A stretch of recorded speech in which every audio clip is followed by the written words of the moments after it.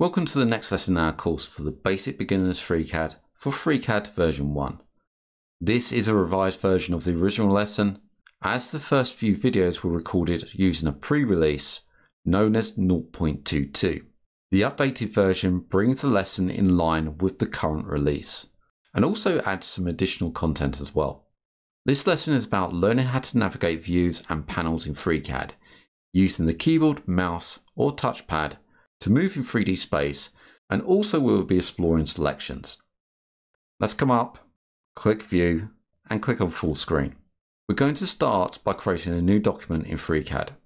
We'll either use File, New, or click on the new icon. Let's use the standard toolbar to change our workbench to the Part Workbench. We're going to be primarily using part design throughout this course, and the choice for this will be explained in our next lesson. We have the standard toolbar running along the top, but we also notice that we have other toolbars here. These are for the Part Workbench. And if I hover over this divider just here, leave my mouse for a couple of seconds, I can see it saying Solids. If I change the workbench to the Surface Workbench, we see we have a different toolbar here, but these have stayed the same. Let's go back to the Part. And if you got the same, hover over the divider, click and hold and drag the toolbar down. So it creates a new toolbar underneath.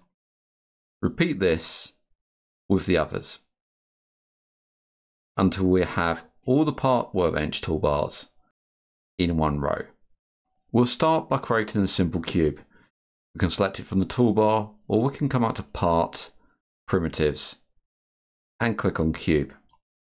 The tools on the toolbar can be placed wherever you want, but the drop-down menu always stays the same. Throughout this course, you'll see me point to the icon and also show it in the menu. The cube has been added to both the 3D view and the tree view. You'll be using both extensively. The cube is positioned by an X, Y, and Z coordinate. We can see that in the bottom right-hand corner here. This is the global coordinate system. The coordinates start at an origin point, and we can see that if we come up to View and toggle Axis Cross. I'm going to select the cube and right-click and toggle the transparency so we can see through it. This makes it easier to see the point of origin, which sits here. You'll note that the axes are in different colors. X is in red, Y is in green, and Z is in blue. This is the same across all CAD packages and 3D programs. We remember X, Y, Z is in alphabetical order, and red, green, blue, in other words RGB, is the same as color systems, like an RGB monitor or an LED. You also see this axis repeat on the navigation cube in the top right hand corner. The central space in 3D, the origin, is the global origin point, located at X0, Y0, Z0. We're going to take the cube and right-click the cube and transform. Notice that I've done it from the tree view. I can also do it by clicking on the cube in the 3D view and right-click and transform. A helper will appear and we can move it along the different axes. I've moved it away from the origin point. This is known as an offset. If I hit OK and click on the cube in the tree view, I can come down to the Data tab. This holds the properties of the object we selected. There is also a View tab. This holds visual data such as color information and line and point thicknesses. We can see the transparency has changed. So if I come in, click on the object, right click, and toggle transparency, the transparency is set back to 0. Most properties you see in here can be changed. If it can't be, the field will be grayed and is in read only. We've just changed the offset from the origin. If we look at the placement and the position, we see we have 3 along the X, 3 along the Y, and 0 along the Z. We can open this out and edit the individual axes. If you haven't got enough space, then we can come over to the splitter and pull this window out. And the same in here. There's a splitter between the property name and the property field, which we can use and pull this out. So we have an X of 3 and a Y of 3. We can change these. So I can set my X to 0 and my Y back to 0, returning the cube to the origin point. You'll notice that we can enter both positive and negative numbers to position the cube. Another way to enter these numbers is by using the up and down arrows. And we can move that back and forth using those. The same if we use the up arrow and down arrow on the keyboard. This increments it by 1 across the chosen axis. Also on the keyboard, we can use page up to increment it by 10, and again for another 10, and page down to bring it the other way. I'm going to position this away from the point of origin. Let's add another object. I'm going to click to unselect the cube and then select the sphere. The sphere has been added to the screen. Now, if we right click on the sphere, we haven't actually selected it. Let's click off, select the sphere first, and then right click and click on transform. Notice the transform is in the center of the sphere. Let's cancel that and do the same with the cube. Click, then right click and transform. We can see that the handler is at the corner. So the origin of the sphere is in the center and the origin of the cube is at the corner. I'm going to click on the sphere, right click and toggle transparency. And you can see the origins match. Let's click on the sphere, right click and transform and move this out of the way. And click OK. Remember, we can move it with positioning if we want to be more accurate. We see that both objects appear in the tree view. If we hover over the objects, they get highlighted. This pre-selection helps us identify where the object is in 3D space. On the left-hand side, we see a little eye icon. If I click that, it hides the object from view. If I click it again, it's brought it back, so it toggles between visibilities. We can do the same by pressing the spacebar on the keyboard, and again to bring it back whilst it's still selected. Don't worry, the course will keep shortcut keys to a minimum. Most of the ones you'll need will be covered in this lesson. Navigating the 3D view, we need to understand the concept of pan, zoom and rotate. To do this, we first need to choose a navigation type.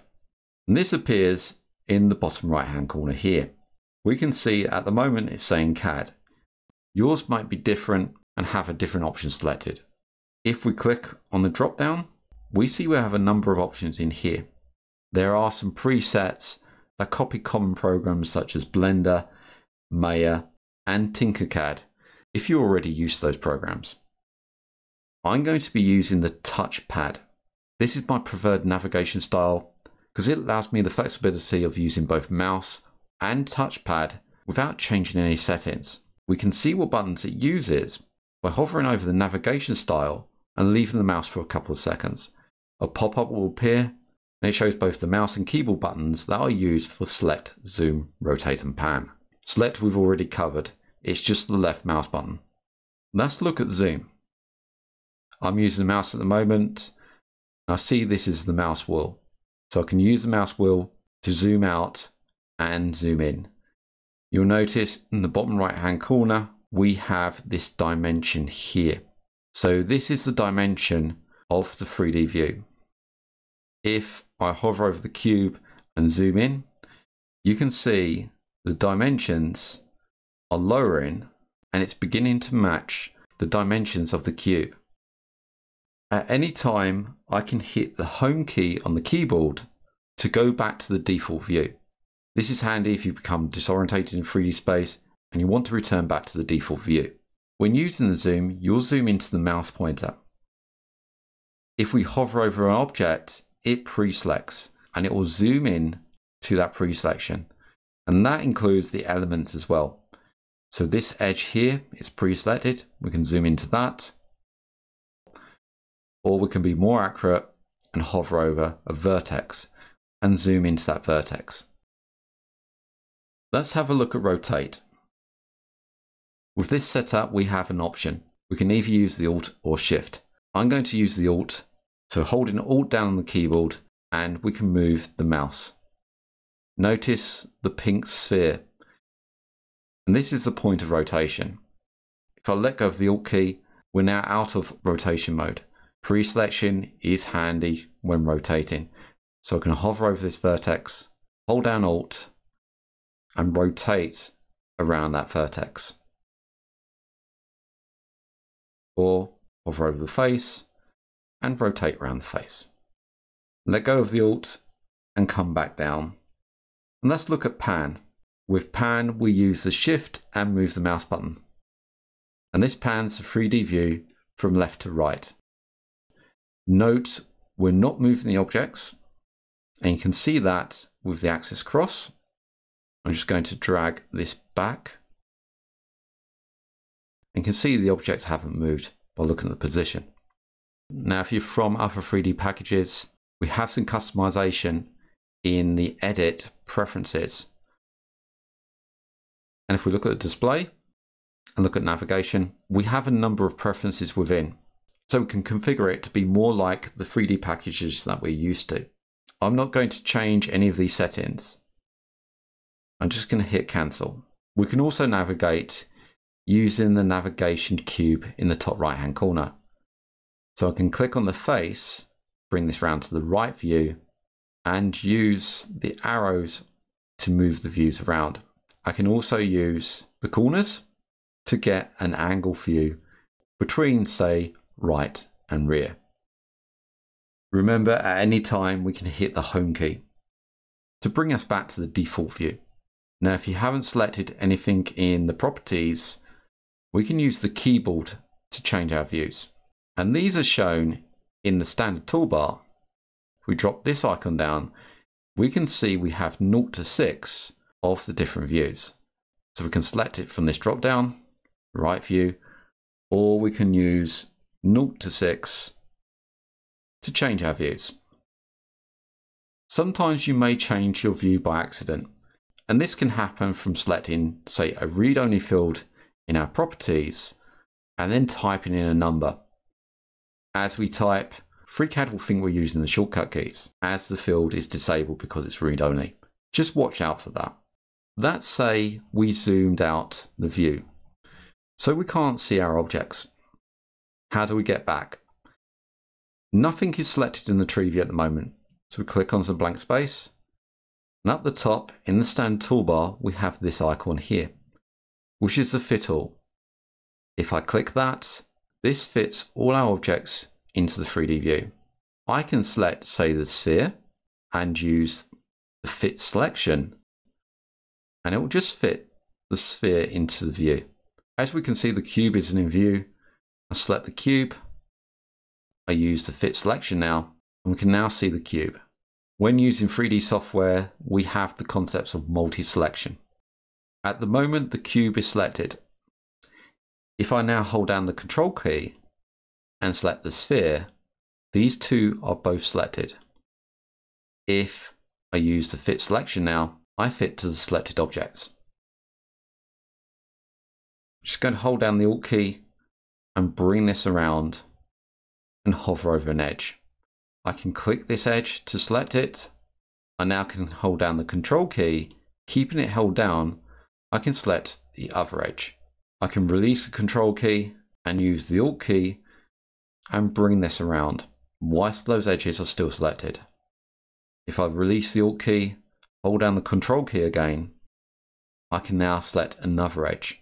Using the Control key again, if I select an edge that's already selected, I can remove it from the selection. We'll be using control selections ostensibly throughout our course. There's also the Shift Select as well. Make sure nothing's selected. I'm going to select some space. That cancels our selection. And I'm going to add a tube and hit OK. So if I wanted to select the cube and the tube, I'll select the cube from the tree view, then control select the tube. The same from the 3D view. If I wanted to select all three, I don't need to select the cube, then hold down the control and select the other three.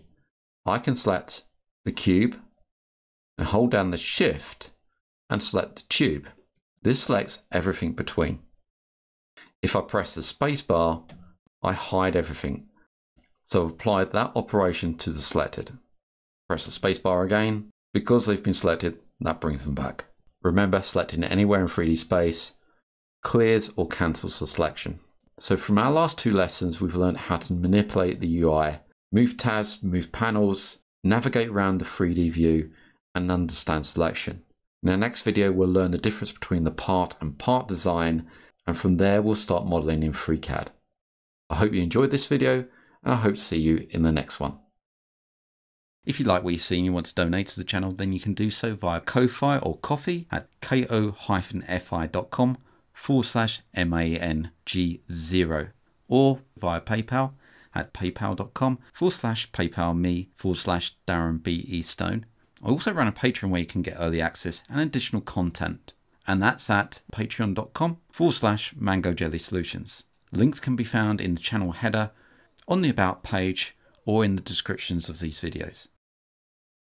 I thank everybody that's donated so far. It really helps to keep the lights on so I can produce more content and also expand the channel. Thank you for liking, commenting and subscribing to these videos, and I hope to see you again in the next one.